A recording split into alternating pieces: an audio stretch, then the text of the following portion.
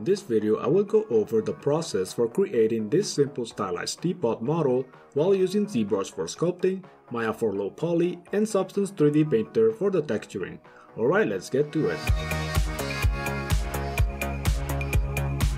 The first thing I did in Zbrush was to load a Dynamesh capsule template which comes with Zbrush and you can access through the lightbox menu. I rotated it and decided to enable radial symmetry in order to sculpt the shape of it. Radial symmetry is really great for objects which are very symmetrical, such as this one.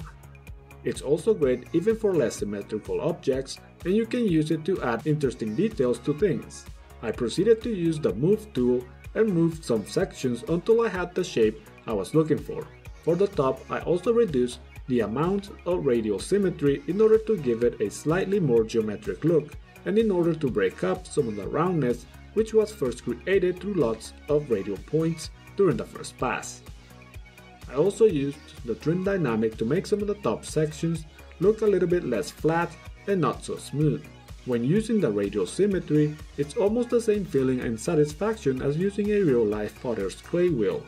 As I added more details to the model, I also used clay polish in order to polish some of the details and make them look a bit less low resolution and with cleaner lines.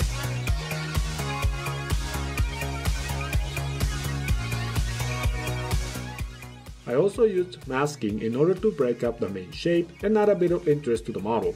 It is important even when making simple models to be mindful of the details within that model, so that in the end it looks interesting and eye-catching. When using masking to add details, it's also important to have enough resolution in your model so that you can get sharper and nicer lines.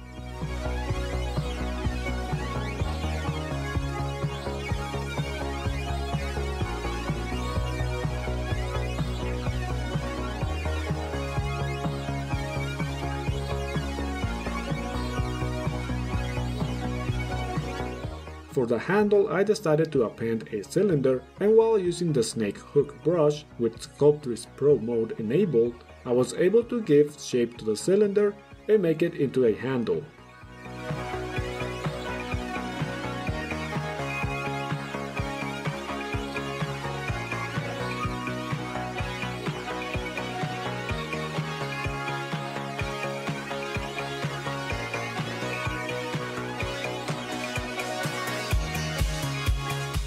The last step was to add some minor details in order to create a bit of a symmetry to the model. I renamed all the pieces with the suffix _high and exported these as my high poly.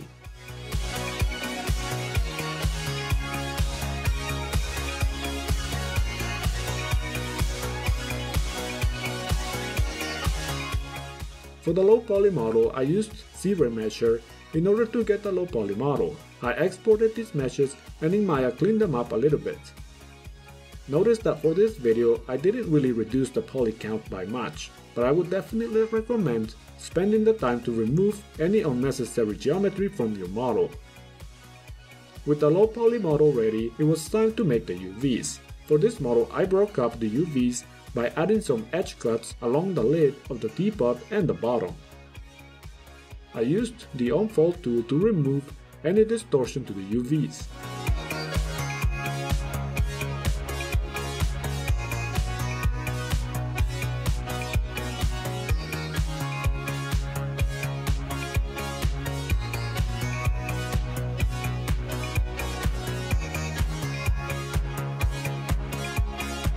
I packed all the sections and exported the model as my low poly, while at the same time renaming them to use the suffix _low. In Substance Painter, I loaded my low poly model, and in the bake settings, I also loaded the high poly. I changed the bake settings to bake by mesh name and baked all my maps. For the material, I used the 3DX Stylized Smart Material 2.0, link to it is in the video description. I changed some of the settings such as increasing the roughness amount to make this look a lot shinier, and also changed the color of the model. I also experimented with the metallic values, but in the end I decided not to make the model metallic. I added some color variation at the top and the bottom by using the top gradient color settings in the material settings. I also manually painted some sections with a little bit of color to add some variation and make the texture look more interesting. Alright, here's what it looks like in a real-time render in Marmoset Toolbag. I hope you like this video, and if that is the case, I invite you to subscribe to the channel for more videos like this one. Also, if you would like to learn how to make a stylized low poly environment in Unreal 5, I got a course for that in the video description, and there's also a preview video right after this video. Okay, thank you all for coming, and I hope to see you on the next one. Would you like to learn the process for making simple stylized environments from scratch? Well, you see, making something like this is actually really simple. All you need is a 3D modeling program such as Maya or Blender and put it all together in Unreal 5, which is free to use. Hey, this is only a 45-second ad, so there's not enough time for me to cover everything. Click on the link below now and I will show you the exact process I used to make this simple environment. When you click that link, I will show you the steps for making an environment like this one in very little time. I will be showing you the modeling, block out of the level in Unreal 5, and also how to set up things like grass and leaves, as well as the final lighting for your level. Like I said, this is a short video, so I don't have enough time to explain everything here. Click the link below now so I can show you the steps. Also, I don't know how long this will be up for, so click the link below now so you don't miss out.